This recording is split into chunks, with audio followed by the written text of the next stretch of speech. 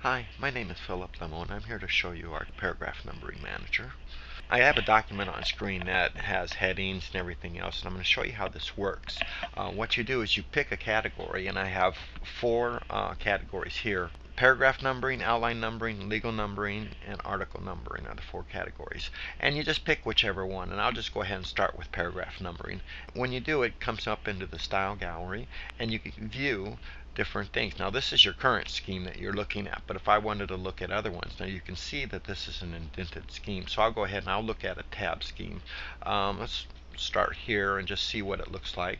And what you get on the screen there is what you get when you apply the style. And here I'll go ahead and apply one here that looks like with one tab indent. You can see how it works. It goes one tab, one parentheses A, and there's where you get in your different numberings. Now there's not very many combinations of one, but there are one A, but there are different combinations of indenting and the way you format them and different things like that, because this is just covers 8 of them right here, and you can see there is a lot of differences. That's the A to the I to the parentheses.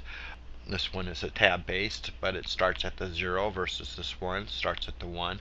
And all the schemes go into different variations. So if I go ahead, this was indented, as you can see in the back of the screen. I'll go ahead and just apply that and see how easily it turns. Going into the other categories, I'll go ahead and show you some outlining. We have the same different combinations and everything. Let's go ahead and show you what a center looks like.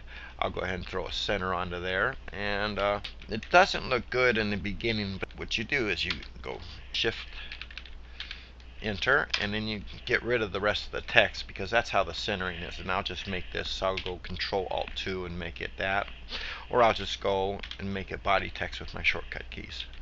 And so right from there, we'll go ahead and just look at article numbering.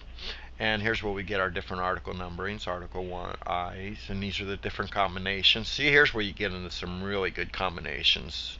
Legal numbering with article numbering, and indented, and in tabbed, and all the different things here.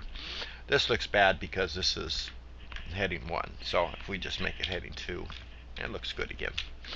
Okay, I hope that you enjoyed the demonstration.